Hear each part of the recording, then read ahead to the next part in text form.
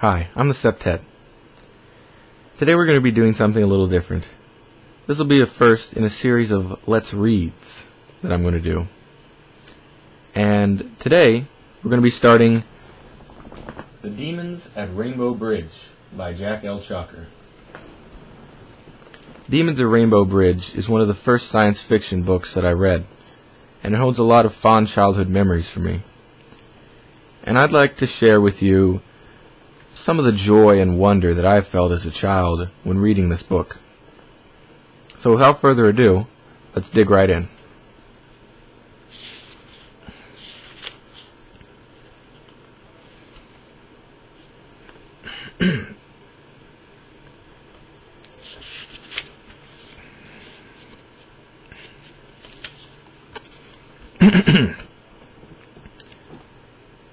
Two Demons in Amber.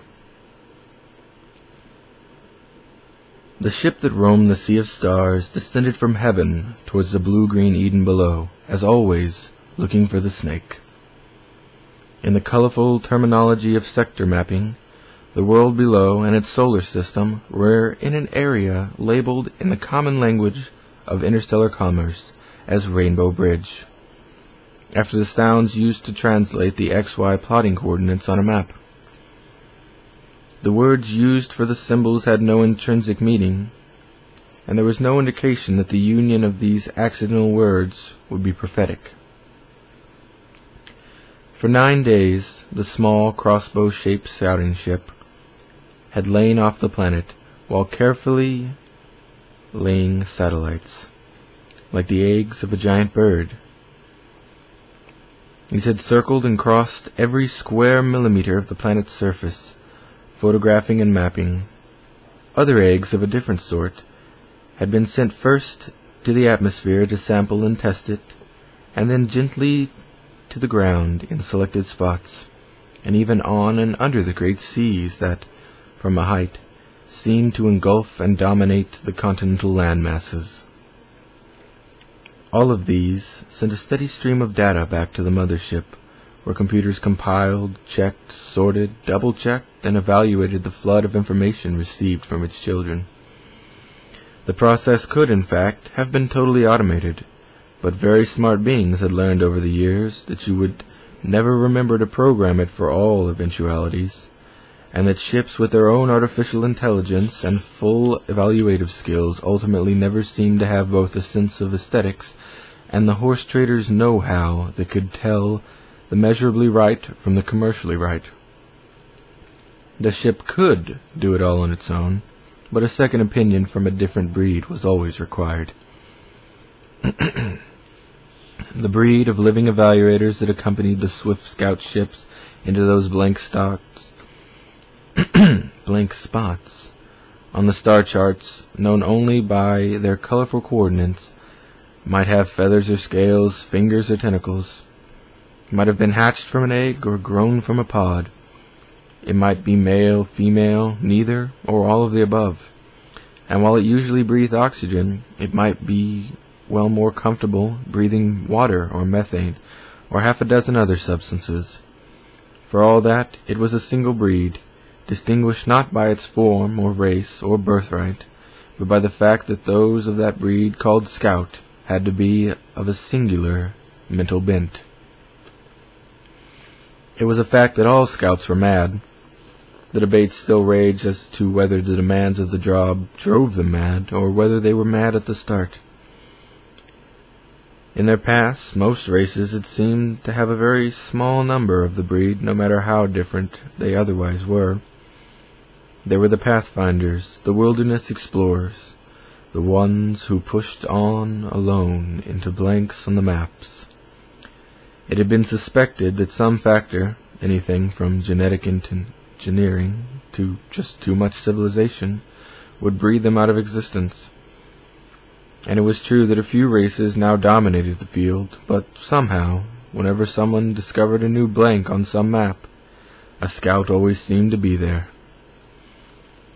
This one happened to be named Cymac, a bipedal creature of the basic Class 2 shape, with 2 arms and 2 legs, and a thick torso.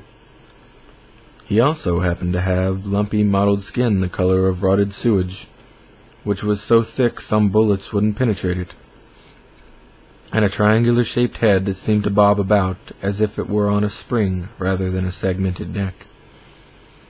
His ancestors, before the age of synthetics, had fed on giant insect-like creatures by punching holes in them while they still lived and sucking out the fluids. He called himself and his physical race Zymants, which of course basically translated as human being, like most of the exotic names that intelligent life forms called themselves. For terms like racial origin and planetary names, the interstellar tongue deferred to the local one. Otherwise there would be several hundred human beings who considered all but their own kind non-human, and almost all of them would refer to their mother world of their race as Earth.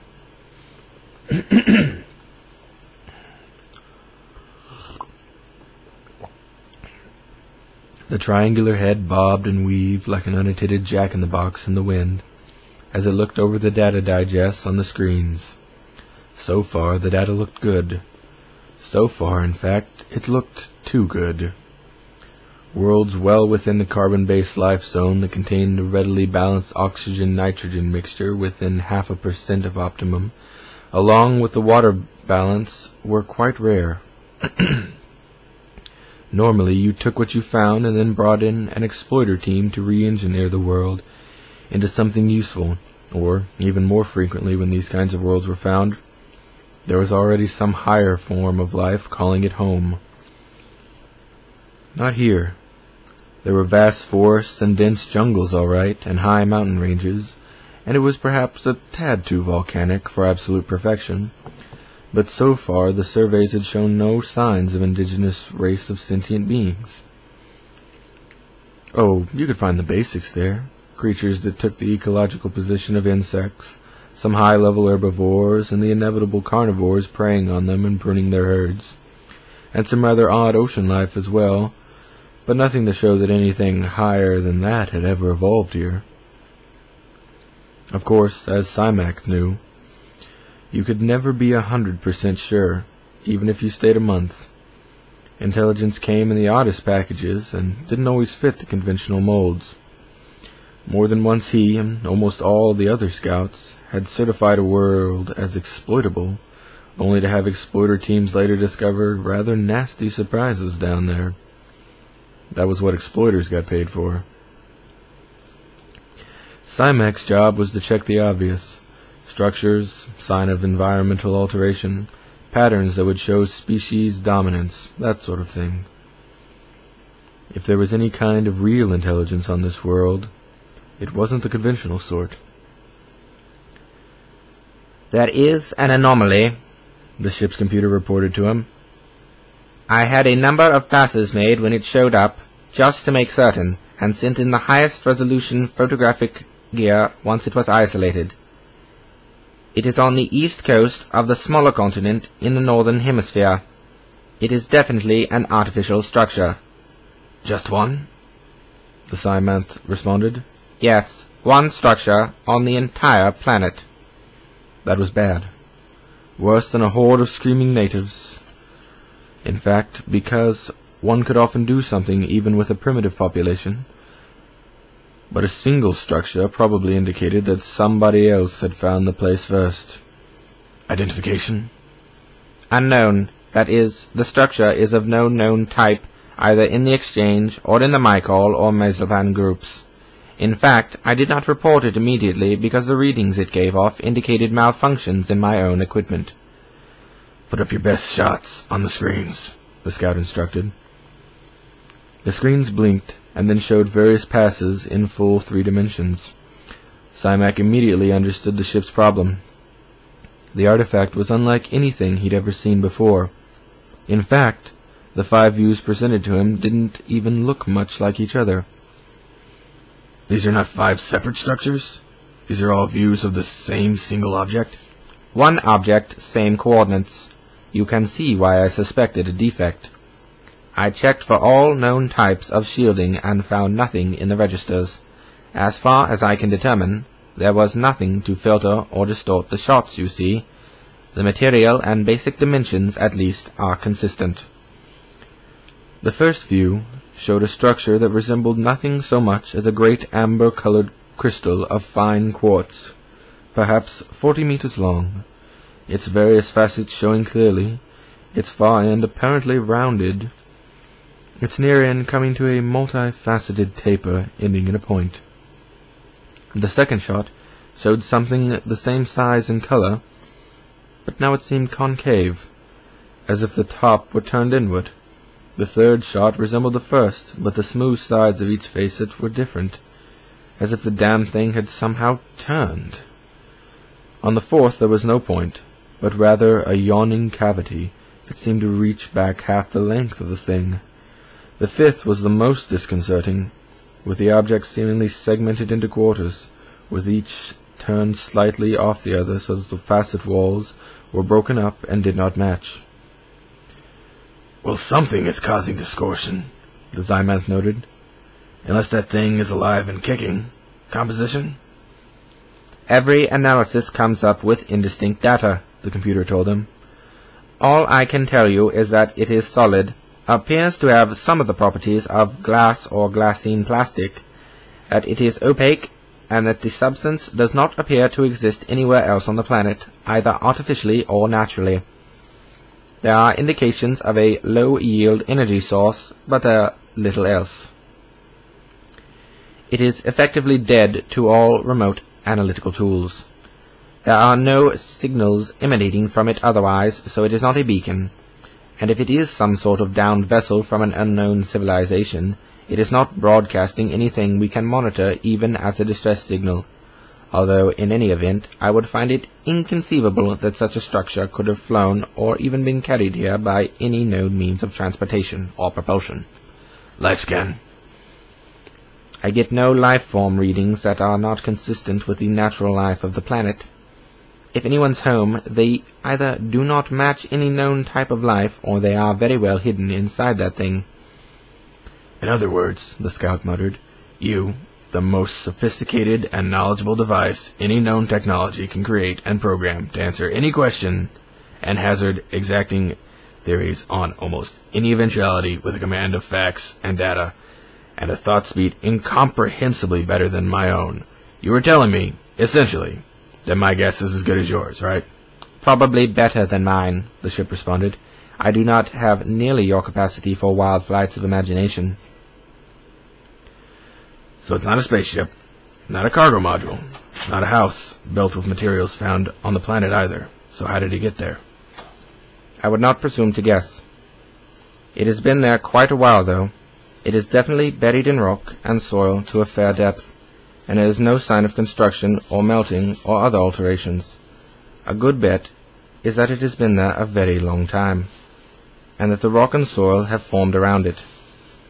It has not, however, been overgrown by the surrounding vegetation, or covered by volcanic ash or debris. This indicates that there is some kind of maintenance function within it that still works. Again, if one had to speculate, it would appear most likely that the thing contains a system somewhat analogous to my position in this ship. It is entirely possible that the whole structure is some sort of artificial intelligence in a shell, and indeed, that may be all that it is. "Entirely plausible. You are certain, though, that it is of extraplanetary origin, and not merely an unusual feature?" Positive. The energy pulses show a clear-cut power source of some kind, and there is some intake and exhaust of gases. Not a sufficient amount to indicate that the whole structure has full atmosphere, but enough to suggest that at least a small part of it has. It would be interesting to get a close enough look to analyze the gases it expels. "Then let's get close enough. Roll in a remote unit, and let's see just what it's made of, and what its reactions might be to an approach. How long will it take?" I have already constructed and programmed such a unit, anticipating your actions. However, it is now past dark down there, in its area, and I would suggest a daytime foray. Get some food and rest. In the morning, we shall test this thing's mettle.